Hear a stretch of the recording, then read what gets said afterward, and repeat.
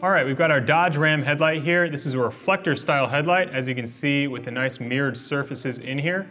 Now for these tests, we're gonna be using a lux meter and just showing you the peak intensity, but we're gonna look at the whole beam pattern as well. We're gonna keep our camera setting solid, just set to the same level so you can get a nice comparison. So we've got our halogen to start here. When we turn this on, we can see we've got a nice hot spot in the middle and width on both sides. The max lux that we've measured from this distance is 1190. Now I switched over to the HID, and when I light this up, you can see how long this is going to take to start up. So of course, some ballasts are going to take longer than others, but we can see the effect of that here. Now as it warms up, it's going to shift from a bluish up to a whitish color as well. So we'll let this get up to full operating brightness, and then we'll measure the lux here too. So now it's fully bright and we measured it and we got 1580 lux. So that's a big improvement from our halogen reading, but the problem is we have more light everywhere now, and that includes extra glare above our cutoff pattern. So with reflectors, there's just no real good way of controlling that extra glare because we don't have any type of shield like we'll see in the projector. So reflectors with HIDs, we have to be very careful because not only are we shining more light in the hot spot, we are also shining more light above it and creating glare for other drivers. Now let's take a look at the LED. Next we have our CREE LED installed, and these aren't even the worst type of bulbs like the COB, but they're so out of focus still with that bigger CREE LED on it. In this case, you can see we don't have any hotspot anymore. It's really just blurry and just out of focus. So on this, we only have 840 lux, which is a big downgrade from halogen.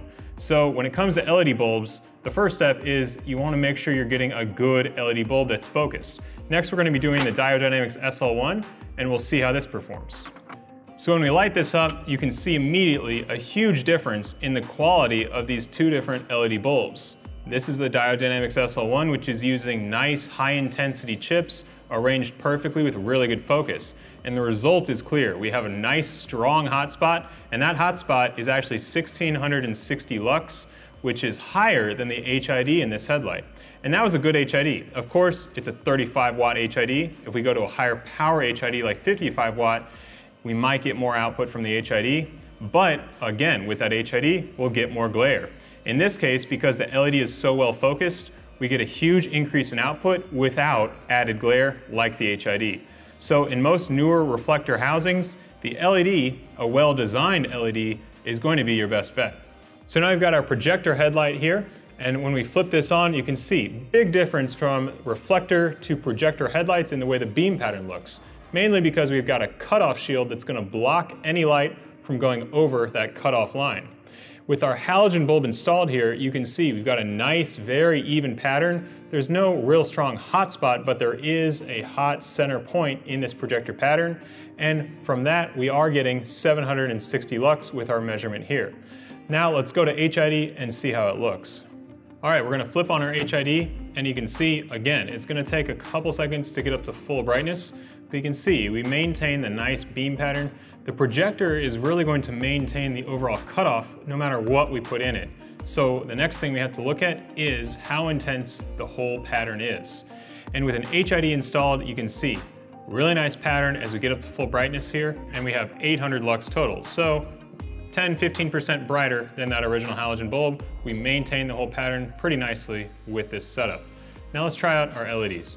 Starting with that CREE style LED with the bigger chip, when we turn this on, you can see, yes, we have a cutoff, but there's no hot spot at all anymore. And when we measure it, we only get 280 lux. So that's half the output from that original halogen.